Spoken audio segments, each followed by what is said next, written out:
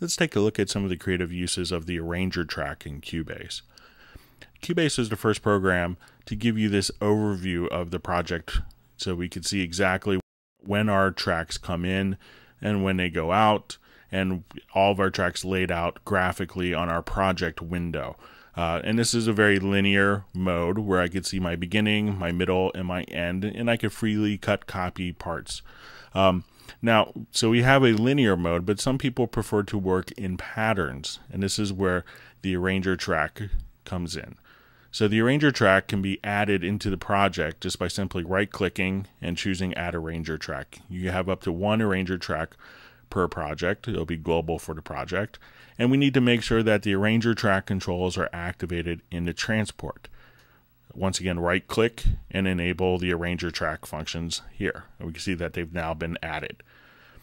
Now the Arranger track parts can be added by grabbing my drawing tool, and I could select sections in time. So if I wanted to have this as a selection, I could just simply add that right there. And if I wanted to give it a name, I could just alter option. Click here and we'll type in guitar solo.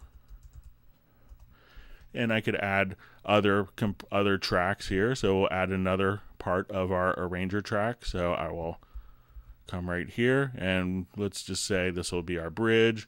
And maybe I want it to have a nested part, a part within a part, within a part, within a part, etc.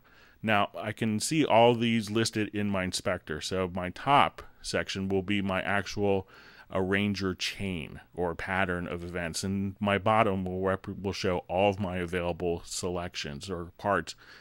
Now, if I click on my Edit button here, I could just simply now, if I wanted to create chains, I could have up to 16 chains, and I could just drag and drop and make a new Arranger order just like this.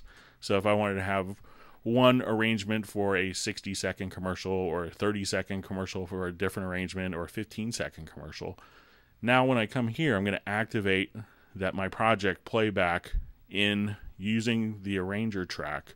So when I play, we'll see the intro and have it just jump instead of going on forward in the song linearly.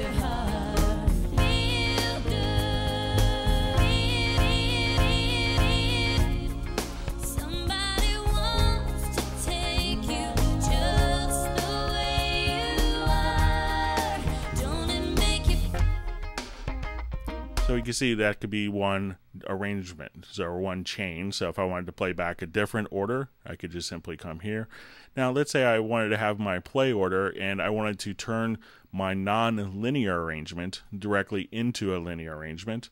I can come right over here and choose Flattened Chain, and that would take that chain and copy all the parts of it out into a linear project window.